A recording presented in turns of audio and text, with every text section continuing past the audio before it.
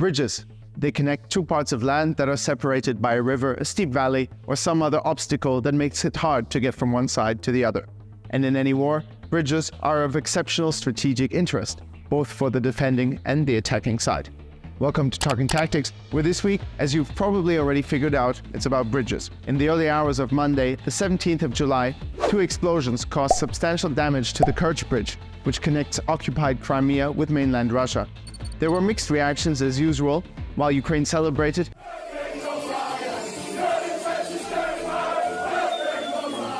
a fuming Vladimir Putin vowed revenge for this terrorist act. Why was he so angry? Well, apart from Crimea being of substantial symbolic importance for both sides, the annexation of the peninsula in 2014 and the connection of it to mainland Russia via this $4 billion bridge was one of Putin's greatest self-boasted successes. It's basically his project, showing how he literally reconnected Crimea to Russia. But enough of the Russian talk. In real terms, the bridge is one of Crimea's main lifelines, not only for the military and trade, it also serves as the main pathway for the thousands of Russians who are currently there on holiday. It's also the safest road for those who flee again when the war that they started all of a sudden does get a little bit too close. Вообще не хочу уезжать из Крыма, как в своем доме жили, настолько все душевно. It's not the first time this bridge got hit, like in October 2022. It's probably also not the last. To hit the bridge is a huge success for Ukraine, because although just one day after the explosions, the traffic on the bridge was partially reopened, a lot of transport, especially larger columns, will have to be rerouted through the occupied territories in South and East Ukraine, putting them in range of more Ukrainian weapons and therefore much more at risk. And this brings us to the larger picture. There are around 23,000 rivers and around 28,000 bridges in Ukraine. Of course, not all of these constitute strategically important landmarks or crossroads, and not all are suitable, neither in terms of width nor construction, to transport heavy military equipment. Nonetheless, these facts hopefully help anyone to understand no bridges, no advance. In the first months of the war alone, over 300 bridges were destroyed in Ukraine, some by the Ukrainian army to halt the Russian advance, others by Russia to cut off Ukrainian supply lines. The battle for bridges is a vital part of the struggle for the strategic upper hand. So we would like to introduce the most significant bridges in Ukraine and what role they have played or will play during the war. Number 1, the Irpin Bridge. It connects the small satellite cities of Irpin and Bucha to the capital over the Irpin River. Most of you will remember the dramatic pictures of civilians fleeing over the rubble while the icy waters of the river rushed beneath them. From this bridge, the road leads directly to the capital Kyiv. Blowing it up was an unavoidable measure to ensure the defense of Ukraine's largest and most important city. It was not the only bridge destroyed, however. Also, the bridge connecting Irpin to Bucha between the two cities was hit. The Kyiv bridges. There are 7 altogether, 2 for trains. If the battle for the capital had actually reached the city, these bridges connecting the two banks, but also essentially the eastern and western parts of the country that are otherwise entirely separated by the river, would have become extremely vital points. The Kakhovka Dam crossing. As we know, Russia blew up the dam on June 6th, causing a massive environmental and humanitarian disaster.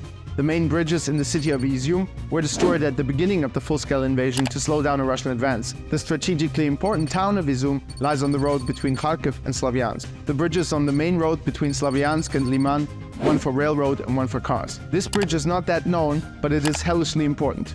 The town of Liman is a major railroad hub used by Russia to resupply its troops. The bridge connected Liman to Slavyansk, one of the major cities in Donetsk that was briefly under separatist control in 2015. The Kerch Bridge. As discussed at the beginning of the episode, the Chonhar bridges are both rail and road crossings connecting mainland Ukraine to occupied Crimea. Just this June, they were hit, apparently by a British Storm Shadow missile, to cut Russian supply routes. Last but not least, the Antonivsky Bridge in Kherson. The story of this bridge is basically the story of the war. It's 1.4 kilometers long and thus the largest and most important crossing point of the river Dnipro in southern Ukraine. While it was under Russian occupation, it was a target for Ukraine to cut off Russian supply lines. Now the tides have turned. Ukrainian forces have managed to cross the river under holding on to what is known as a bridgehead on the Russian-controlled side, which they have been trying to get rid of with suicide drones, artillery, and even ballistic missiles to prevent the Ukrainian army from gaining too much of a foothold and start bringing large amounts of troops over the water. Building bridges. When bridges are destroyed, you need new ones, and that takes time. In this time, you are vulnerable. In addition, the building of so-called pontoon bridges is described as one of the most deadliest and complicated undertakings. In very simple terms, you need to advance to the river. You need to cross it and establish what is called a bridgehead to control the other side and shield the troops that build the bridge from direct fire. Most armies have two types of bridges. The first are bridges that create so-called dry gap crossings. In this case, the bridge doesn't touch the water, but is usually supported by pillars.